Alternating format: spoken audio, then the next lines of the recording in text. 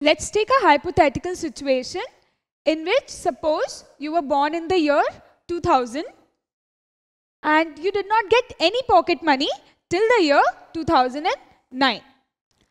After that you started asking your parents for some pocket money, and then they thought about it, and then from the year 2010 they started giving you rupees 100 as pocket money. Then in the next year, say 2011, you got 200 as pocket money, and then in the next year 2012 you got 300 as pocket money, and then it started increasing by 100 every year. Can you plot this data on a graph paper? Well, let's see. Well, we have made this graph. Now let's start plotting. See what is the scale we have taken. On x-axis we have taken 1 centimeter is 1 year.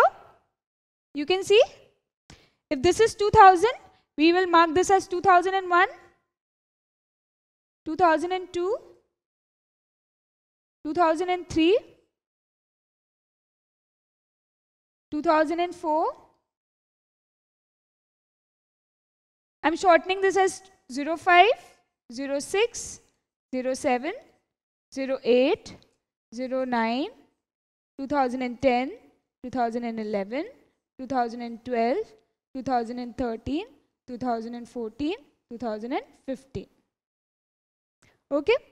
And see what we have taken in y-axis. 2 centimeter is 100 rupees. So this is 1 and 2. 2 centimeter, this is 100, 200, 300, 400, 500 and 600. But well, isn't it looking very clumsy? And as we all know, you have not got any pocket money from the year 2000 to 2009. So all these years you have no pocket money. So why am I even writing these years on the graph line? I should not write that. I may have started it from 2010 till 2015. That would make my graph look neater. But then if I do that and skip the years, say 2001 to 2009, I skip these years and write the graph from 2010. Won't it be wrong? As we have to keep the scale as equidistant, we could do as like 2000 and then start it directly from 2010, 2011, 2012 and so on. But then it will not be equidistant, and it is important to keep the scale equidistant. Here you can see that this is equidistant as there is a gap of 1 year only.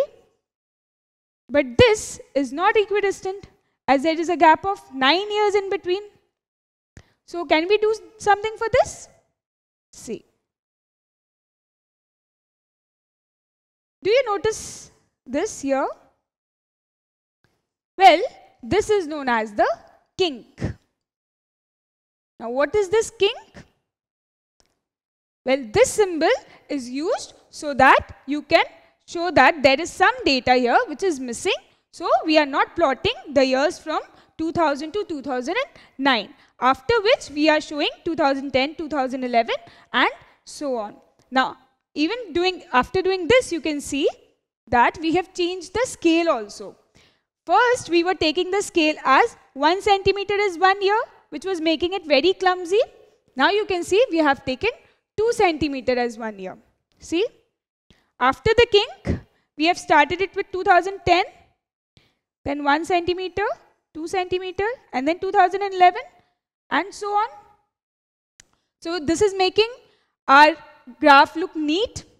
So using this kink will make your graph look neat, as well as you don't have to make so many years in between for whose data it's not given or is not mentioned in the sum.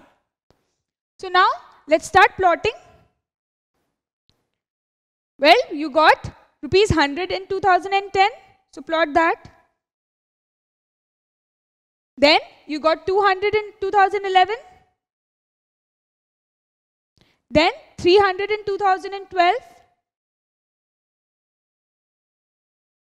400 in 2013. 500 in 2014. and so on, like 600 in 2015.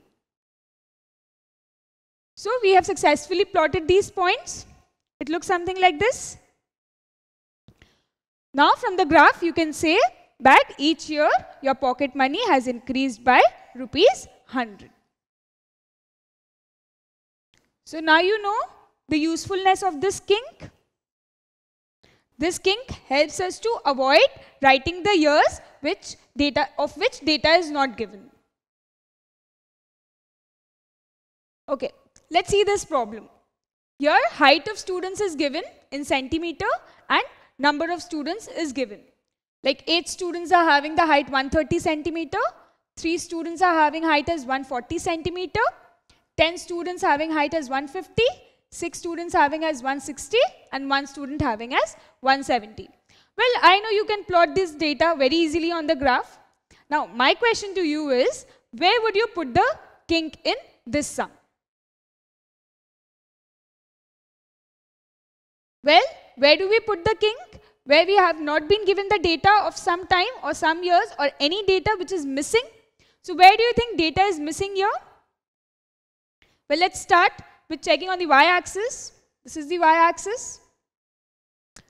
So we have 0, 1, 2, 3, 4 and so on as number of students.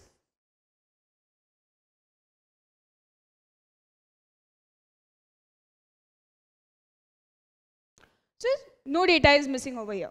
Now what about x-axis? This is height given in centimeter.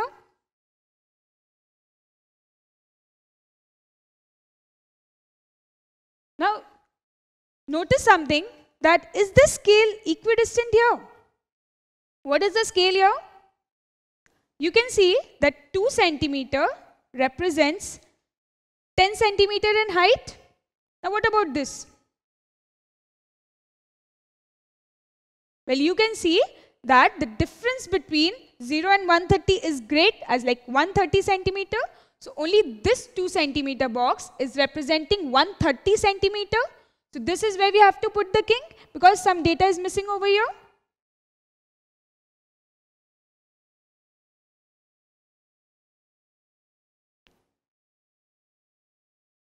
So we put the kink here. This will make your graph